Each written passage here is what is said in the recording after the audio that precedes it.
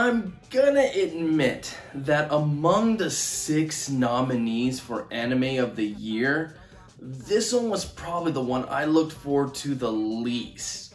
I know there was hype around it, but I just couldn't find it within myself to get excited. After seeing it, I'll admit, it was better than I thought it was gonna be. That being said, there were still things about it that didn't really resonate with me. And I know this is a fan favorite to win, so I'll try to be a little kinder to it. But just keep in mind that this is a show that's not gonna be for everyone.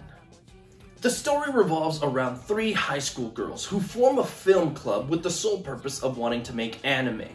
2 of them are really into drawing and constantly show off their techniques and styles they've learned throughout their early years. The third knows next to nothing, but has such a good eye for business that she jumps on board with the sole purpose of wanting to make money. Now, I say anime, but I think it's more accurate to say animation in general. In fact, if you're a fan of the process of making animation, and I mean the entire process, the drawings, the editing, the techniques, the sound, all of that, you're gonna love this show, as it presents it in a very unique way. For example, my favorite is the scene where they're showing the animation and the effects that this wind has on the skirt.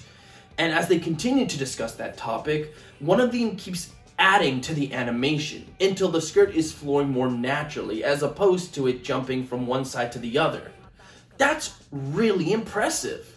As someone who really doesn't care about animation, even I found it fascinating to see the difference. And the show is littered with moments like those.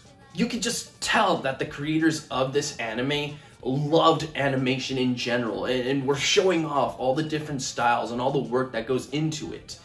And that also reflects on the simplistic design of our trio.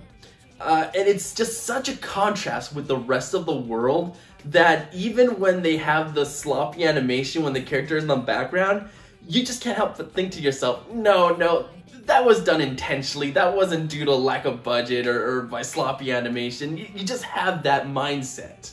Their surroundings are also incredibly interesting. They live in a town that was built above a lake, and parts of the town have been reclaimed by nature. There's an episode where they go exploring and they come upon streets completely submerged underwater. And honestly, it made me want to explore the town and see what other sites there might be. So yeah, so far so good. I'm impressed by what they've shown. So why am I not as big a fan as so many other people are? Well, I think the very first big thing is I just don't like the main cast that much. Don't get me wrong, they're not terrible or anything. They're fine, but there's nothing about them that really stands out to me. Heck, one of the girls in the group is a model, and she made such little impact that I often forgot what it was that she was adding to the scenes. The lead is also just a generic lead. She's eccentric, follows her heart, and as a result is just plain dull. There is one exception. Sayaka.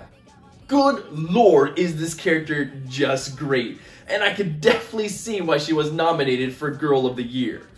She's basically our introduction to this world, and whenever she was on screen was definitely when the show was at its best. I also think she provides the most comedy in the show. Don't get me wrong, I don't think the show is funny, like at all.